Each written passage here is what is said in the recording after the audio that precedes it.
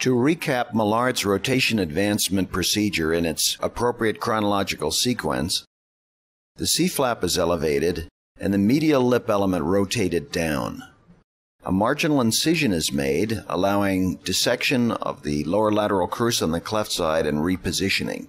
This is sutured in place. The C-flap is trimmed if needed and is sutured to the non-cleft side of the defect from the medial rotation segment. The lateral lip element is prepared with dissection away from the muscle pennant and a gingival-buccal sulcus incision, allowing the lateral lip element nail or base to move into more normal position. The mucosa is sutured on the inner aspect of the lip. The muscle pennant under the alar base and from the lateral lip element is sewn into the downward rotation defect as shown here. Millard's lateral advancement flap is then sutured into the defect from the downward rotation medially.